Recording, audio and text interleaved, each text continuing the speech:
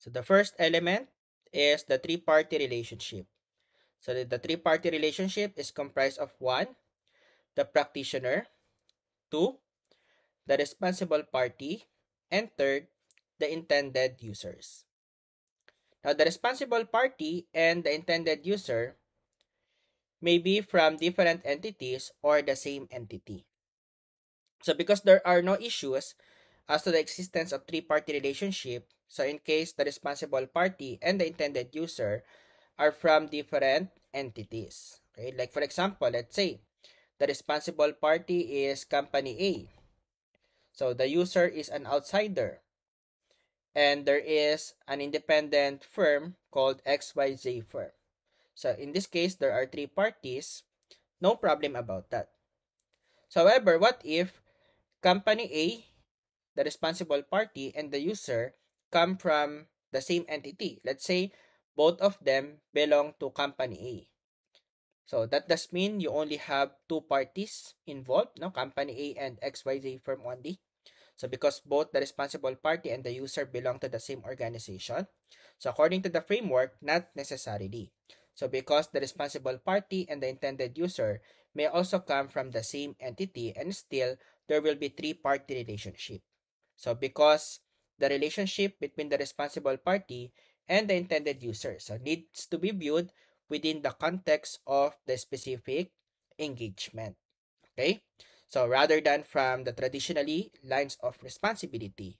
So meaning, for example, in my previous illustration, so if there is an engagement where the information provider, let's say, is the operations department of an entity, and then the user is the board of director of the same entity. So in that case, there are still three parties involved.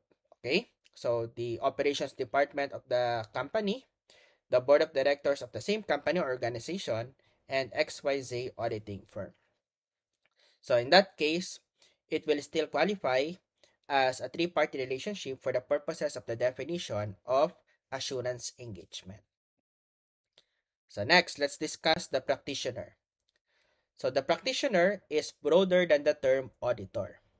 So because when you talk about auditor, it only relates to engagements related to audit or review of financial statements. So, but assurance is broader than audit.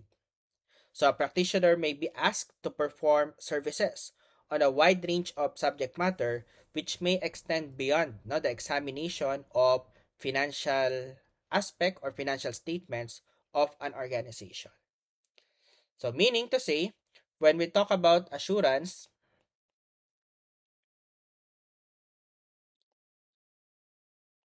compared to audit, okay, so their difference lies in their scope. Assurance is broader than auditing. So, auditing, the subject matter is limited to financial information of an entity. Okay? While assurance services may be based on subject matter beyond financial aspect of an entity. So, let's say the subject matter is the physical capacity or physical characteristic of an item rather than financial aspect of an entity. So that could fall under an assurance service but not an audit. So that is why earlier in our illustration, we provided an example related to audit of financial statements. However, a practitioner may be requested to perform assurance engagement that do not at all involve examination of financial statements, but rather an entirely different subject matter. Okay? So that is why we mentioned earlier, the practitioner may be engaged on a wide range of subject matters. So examples of other subject matters can include a system of an entity, or behavior of its employees or officers, or even capacity of a facility. So in short, audit is just one of the many examples of possible assurance engagement. So wherein in audit, the subject matter is a financial performance or condition. So but assurance services can provide engagement or can cover engagements whose subject matter is both financial and non-financial in nature. Now, because of this, Practitioners may be asked to perform engagement which may require a specialized knowledge or skill. And in this situation, the practitioner should not accept an engagement if preliminary knowledge about the engagement circumstances indicate that the ethical consideration or requirement regarding competence or professional competence will not be satisfied. So, meaning to say, you are asked to perform assurance service on a subject matter that is totally unrelated to your skill or knowledge. So, in that case, you have to satisfy first the ethical requirement of professional competence before you can accept such an engagement. Now, in some cases, the ethical requirement regarding professional competence can be satisfied by the practitioner using the work of persons from other disciplines or expertise, referred to as experts. So, for example, you are asked to accept an engagement wherein part of the engagement require another discipline, like for example, engineering aspect. So in that case, you can still accept the engagement, but for that aspect which is beyond your expertise, so you'll have to use an expert like an engineer, for example. So when we say expert, so experts are professionals whose field of discipline or specialties other than accounting or auditing.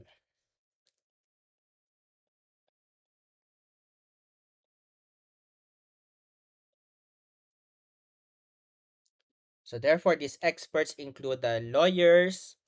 So sorry, hindi pala kita. So other than accounting or auditing. Okay?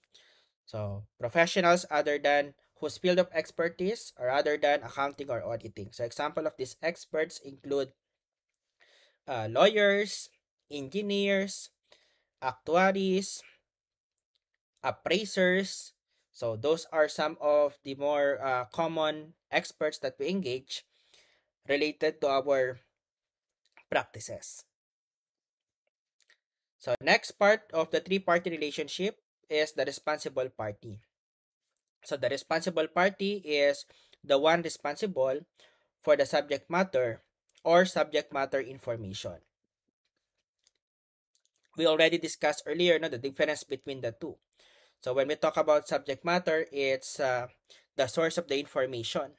And the subject matter information, so is the report or the document, so related to the evaluation or measurement of the subject matter against the criteria. So for example, in audit of financial statements, the subject matter is the financial information of a company, while the subject matter information is the financial statement or the financial statements. So the financial statements will contain the subject matter, which is the financial position, the financial performance, and cash flows of a certain entity. Okay, now in assertion-based assurance engagements, which we will discuss later, the responsible party is responsible for the subject matter information and may be responsible for the subject matter. In contrast, in direct reporting engagement, the responsible party is responsible for the subject matter only. So we will elaborate on this distinction when we discuss later the types or classification of assurance engagement according to structure. So just remember for now, that in assertion-based engagement, the responsible party is responsible for the subject matter information and may be responsible for the subject matter. While for direct reporting engagement, the responsible party is only responsible for the subject matter. So we will know later why. Now, the responsible party may or may not be the engaging party. So when you say engaging party, it is the one who hires the practitioner. So for example, in an audit of financial statements, the company who prepared the financial statements and therefore the responsible party is also the one who hires the independent auditor or the external auditor. So therefore, in that case, the responsible party is also the engaging party. However, in some assurance engagement, it's possible that the practitioner may be hired directly by the users or the party other than the responsible party. So in that case, the responsible party is different from the engaging party. And then another important concept, often the responsible party will provide the practitioner a written representation, okay, about the evaluation or measurement of the subject matter against the criteria. So whether such representation is available to intended users or not. So meaning to say, it is usual or it is normal for the responsible party to provide written representation to CPA. Okay? However, in some direct reporting engagement or direct reporting engagement, so it's possible that the responsible party will not provide any representation at all to the practitioner, and it will the practitioner who will directly measure or evaluate the subject matter against the criteria. So in short, this is a common question in the CPA board exam, no? If the statement goes like this, so it is usual or it is often that the responsible party issues written representation to the practitioner, that is correct, but not always. So because there are some engagement wherein the responsible party will not issue any representation at all to the practitioner. So in that case, the practitioner will be the one who will directly measure or evaluate the subject matter against criteria.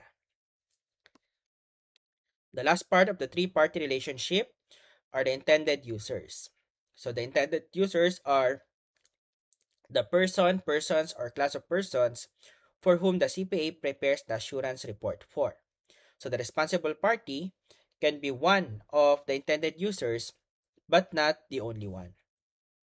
So because in case the responsible party and the intended users rather are one and the same, then there will only be two parties involved instead of the three required for assurance engagement. So for example, in the audit of financial statements, the company, being the responsible party, can also be one of the users of the audit report. So meaning they can also receive the audit report from the practitioner. But they should not be the only one who will use such report. So there should be other users of financial statements. Now, like for example, the investor and the creditor. So in that case, the ones who will use the audit report and therefore the intended users include investors, creditors, who are different from the responsible party, which is the company, who can also use the audit report issued by the CPA.